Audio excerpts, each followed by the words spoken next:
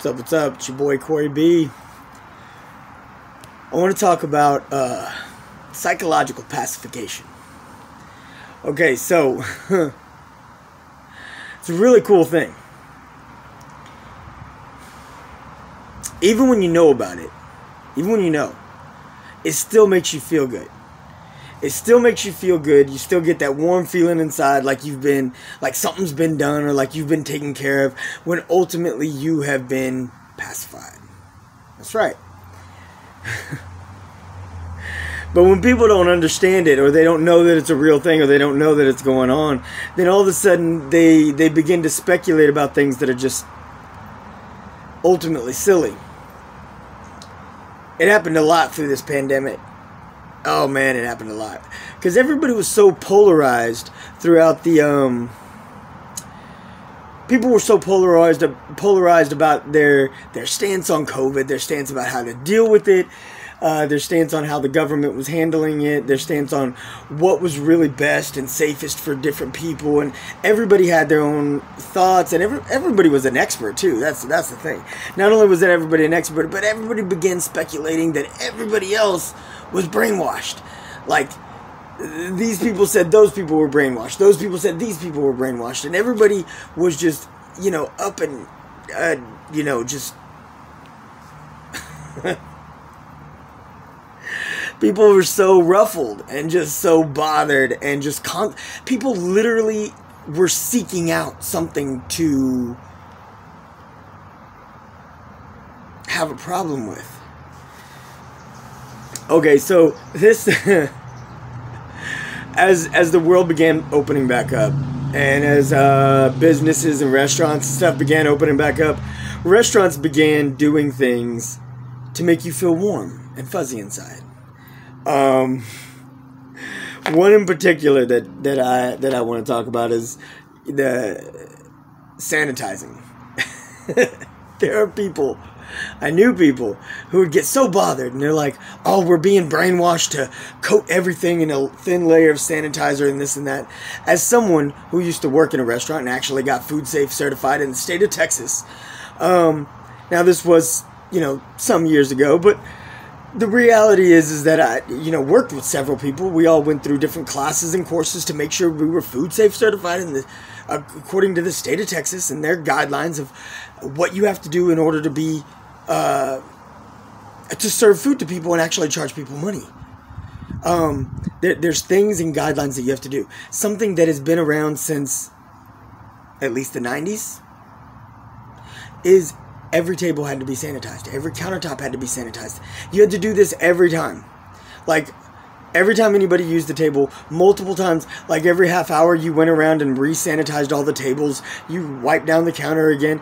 Some restaurants were more diligent about it. Some, staff members were more diligent about it. Some of them were better about being on top of things. Some of them weren't. And of course, there were times when things would get busy and you'd barely have time to wipe down the table between new patrons that came in. But ultimately, there were standards that said you were supposed to do it between each one and at least every half hour, if not sooner. But they didn't tell you this because nobody wants to talk about it. Nobody wants to think about your table being sanitized. You want the thought when you come to eat food, you want the thought of chemicals and cleaners and everything out of your mind. You don't want to think about that. So the food servers know this. The restaurants know this. The people managing the place know this. They all know that this has to be done, and they make sure that it's done, and they make sure that they're doing these things properly. And if ever there's, and randomly, throughout the year, you're inspected.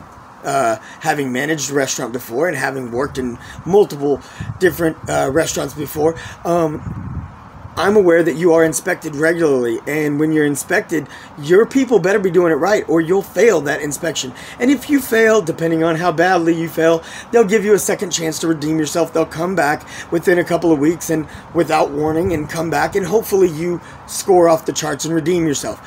But if you fail too bad, they'll close you up. I've heard of people doing that, but I've never worked at a place that had it that bad. I never even worked in a chain where one of my fellow restaurants got closed. But I've known of people. But anyways, so these are things, like I said, ultimately, they don't tell you that they're sanitizing constantly because nobody wants to think about that. You just want to believe that all your food magically comes to you and it's perfectly delicious and it has never been touched by hands before. You don't want to think about those things. But they're real. And if you really just take a moment, of course they're real. Of course they're cleaning your table. Why would you want them to not clean your table? Why would you want your table to be unsanitized?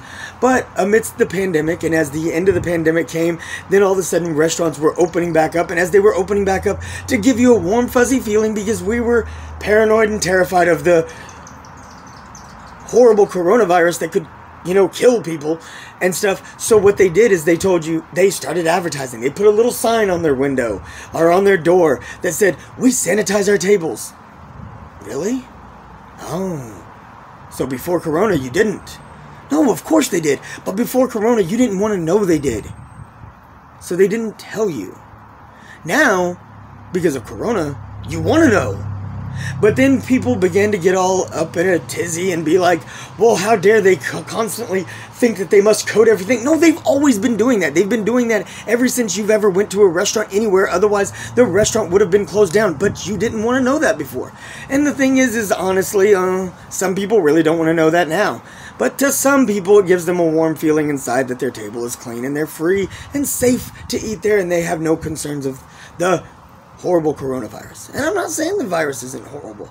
I'm just saying that it's psychological and it's marketing. They're telling you what you want to hear. They're telling you what they believe you want to hear. What they believe that you want to hear. Now, maybe they're wrong, and maybe some people didn't want to hear that. Maybe some people did want to hear other things. Nobody's ever going to get it all right. But they're doing the best they can. They're trying to keep their business open, and they're trying to keep you coming back in. That's the goal here. There's other psychological things that are pacifiers throughout our society. Did you know that any modern, not any, most modern elevators, they have this door close button. Most of them are dummy buttons. Did you know that most of the larger cities, huge cities throughout the United States, that the crosswalk button that has the little, the boys call it the Walkman, that lets you know you can cross the street safely, that little button is a dummy button in most of the bigger cities now.